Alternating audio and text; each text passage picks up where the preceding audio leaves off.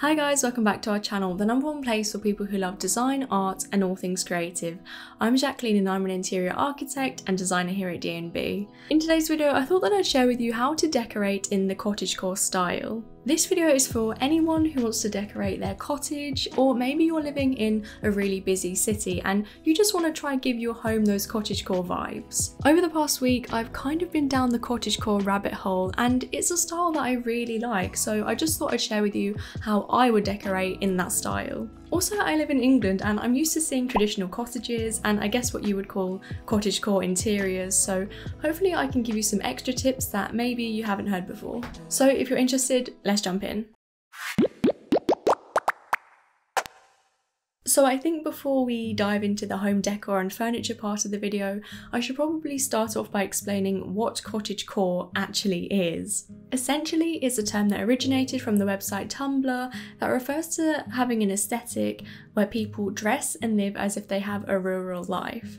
The way I would describe it is basically a form of a subculture, just like the hippie movement, punks and hipsters. You get the idea. It's almost the exact opposite of what we know as hustle culture, where we're working in fast-paced environments for really long hours and working towards some type of goal in a restless way. So that being said, you can understand how the idea of dumping your city life, buying a cottage and living a rural life has gained a lot of popularity in the last couple of years. So the main cottagecore features are your fashion, your hobbies, and of course your home and the interior. And also having hobbies that don't rely on anything digital or the internet, like foraging, baking, pottery, painting, making your own jam, embroidery, you get the idea. It's all about embracing a simpler, sustainable life that is more harmonious with the nature that surrounds us. And I feel like the main things that are usually spoken about are the fashion and hobbies, hence I wanted to do this video for cottagecore interior inspiration. So obviously the first step is to have a cottage. No, I'm just kidding. Great if you do though. If I were to describe cottagecore as a style, I would say that it's all about having a countryside, traditional and nostalgic look with a cozy cottage feel. And it's kind of like hygge, but I would say that hygge is more of a lifestyle, whereas cottagecore definitely has a specific look to it, whereas anything can really be hygge. I have a whole video on how to make your home more hygge, so I'll link that at the end of this video for you guys. Now, moving on to cottagecore furniture for your home. Because we're going for a traditional feel within the home, of course using things like reclaimed wood and second-hand furniture will be the best way to instantly create a nostalgic look. And because we're going for that vintage feel, most pieces are going to be made from wood anyway. Also, definitely something you're going to want to stay away from are pieces of furniture made from plastic and glass, especially if they have sharp lines and look very minimal. So look for furniture that has curves and more fluidity to its shape. Some examples of types of wooden furniture to look for are spice racks, coffee tables, old-fashioned plate racks, merchant chest of drawers, floor-to-ceiling bookcases, and bureau-style desks.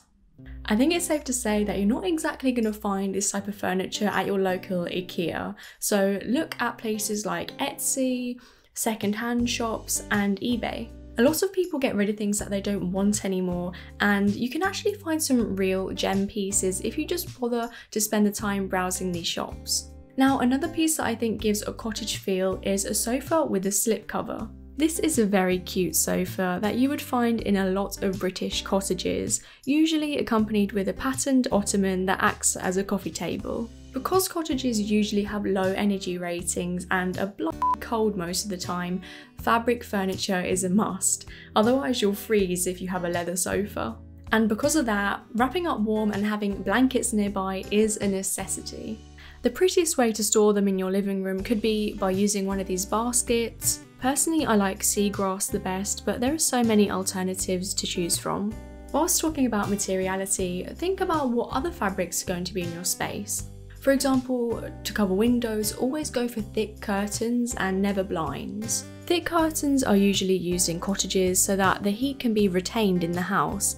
And think about what kinds of patterns you want on the drapes. maybe a very strong floral pattern, or just a plain colour to tie into the rest of the room. Or maybe retaining heat isn't an issue for you, or maybe you just don't like dark colours, in which case you could go for sheer curtains with maybe some embroidery work, whatever your preference is really. I think that when choosing a colour scheme, you can really pick anything you want and then work around that. I'm not going to tell you, pick blues or pick pink hues, because honestly I think anything would work. And to be honest with you, if I had a cottage, I would go for a much darker, witchier look, kind of like Hagrid's hut vibes. There are some fantastic country wallpapers out there if you really like patterns.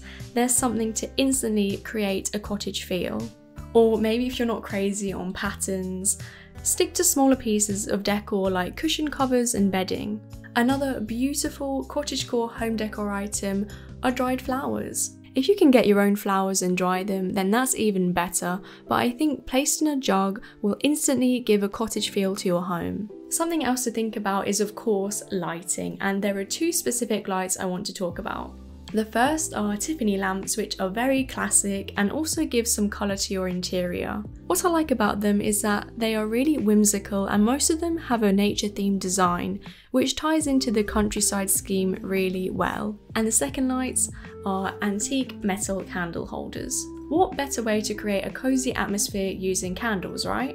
Antique style candle holders will give a nostalgic feel to your interior, but also, usually here in England anyway, you can find these in secondhand stores for a really cheap price. When it comes to lighting, you want to go for more old-timey bespoke pieces rather than the more common modern fixtures. Now, part of the house we haven't really spoken about is the kitchen, which is one of the most important parts of my home because I love to cook. And there are a couple of cottagecore pieces that I think would instantly give you that cottagecore aesthetic, such as blue china plates, which are so popular here in the UK that you can actually buy these for really good prices, and they don't have to be real china, but definitely have to have these classic blue patterns to have the cottage look. Also think about what pots and pans you're going to use. How about copper pots to use for cooking? Both practical and gives a classic countryside look. And think about storing them in a way that's on display too, like hanging them for example.